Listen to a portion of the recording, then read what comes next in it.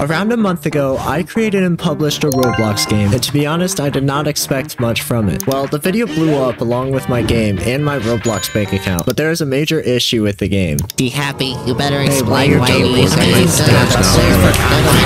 You see, I made the game in 1 week for a video, so of course bugs were going to be found. So in my last video, I attempted to fix all of the bugs, but long story short, my brain is soft and I suck at scripting. You know how bug fixes are supposed to fix a bug? Well, my bug fixes didn't even get rid of the bug. And as a matter of fact, it even attracted more bugs. And I only have a few days to fix the game before I go on vacation with my family. What am I getting myself into? So what would a good game developer do? Look at their user feedback and try to fix the bugs again? Well, personally, I think the game needs a new map, so let's just save the bugs for future me. I started off by working on the spawn area of the map. I'm going to make the spawn a lot bigger so that it feels less cramped for the players. And after 5 minutes, we have a circle. Next, I changed the color of the grass to a more vibrant green because it was a little too yellow before. The path looks a little bland, so I thought I'd go into Blender to make bricks for more texture. Alright guys, it's modeling time. So for today's model, we want to make a brick. For this very complex model, I'm going to scale this cube into a rectangular shape and then add a bevel to it. Hope you enjoyed today's modeling session. With the brick imported, I just spanned it around the map and made the color slightly darker. I also thought it would look better if I rotated them, so I went ahead and did just that. Now it's time for the walls of the map. I'm lazy, so we're just going to use the same models that I used for the previous map. Well, this looks good. And you know what I like to do? Delete things that look good. That's right, we're starting over and using models from an old map. Now it looks decent, but the terrain parts just feel too low poly. So I changed the grass part so that it has more vertices, and I also shaded smooth. Now I think we're starting to get somewhere. I thought it would look cool if I copy and pasted the waterfall so it's on both sides of the spawn area. To make sure that players don't just run off the map, I thought it might be a good idea to add walls around the rest of the map as well. Big tip for all you builders out there, always add a second layer of walls for some extra depth. It really makes a big difference with how your game looks. I thought it would be cool if I had the portal to the next world be much larger than before, and I'll place it right by the spawn so it's more accessible. At this point, I had no idea what I was really wanting to do with the map, so I just started messing around and adding paths. We've got a nice start to the map, but we could use some trees to fill up the open space. Epic tree time lapse.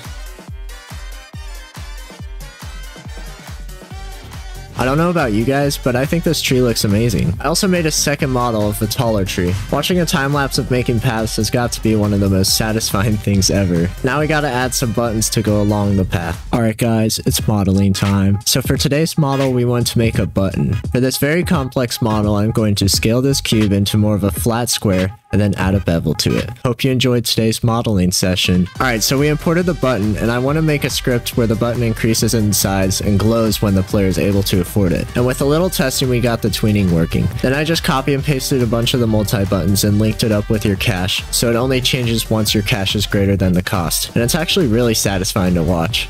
For the wood buttons, I thought I'd add an elevated area in the middle of the map with a bunch of trees to add some variety. That only took like 30 minutes. With most of the map complete, I had an interesting idea. I thought that instead of having a bunch of portals leading to different worlds, it'd be cool to maybe just create a mega map including all of the different zones. I asked my Discord which one they wanted, and it became pretty obvious that people wanted a mega map. So I got right into making the sand zone, which wasn't too hard because I just changed the color of the terrain parts and copied the pyramid models from the map I already had. After a bunch of adding buttons and scripting, I created the snow world, which was also pretty easy to make. I added in the giant snowman from the previous map to fill up the open space and make it more interesting. Before creating the lava world, I added all of the leaderboards into the new map. You know that desert portal?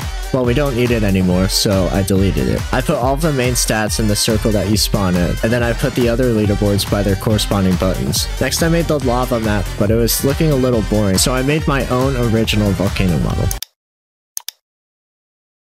And when I ran the game, you can see everything ran perfectly. Also, I fixed the data store after watching a few YouTube videos, but I didn't want to show you guys that process because I know its scripting is boring. Before publishing the game, I had to change the locations for the teleports, and with that out of the way, we are ready to see what people think about the changes. If you want to check out the game for yourself, you can click the link in the description. So you guys are probably wondering how much I've made from the game. Currently, we don't have many players because I just shut down the servers, but usually we're at around 17 players. We're also at 20k visits right now, which makes it more successful than my cookie clicker game. This game is also a lot more profitable than the cookie clicker because as you can see we have 26,000 Robux, which is 16k more than my previous video on this game, which was less than 2 weeks ago. If we click on the Robux icon, you can see we still have another 7k pending. Maybe we should spend some of it on ads.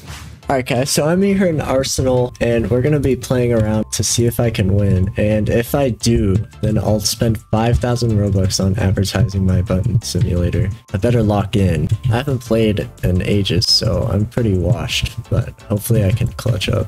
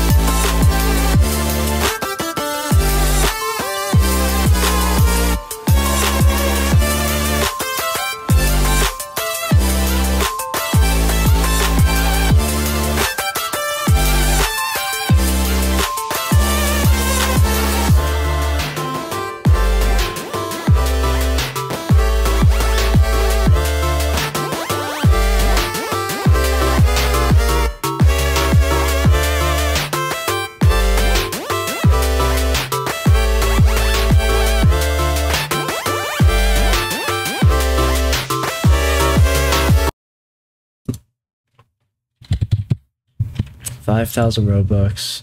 Let's do it for 3 days.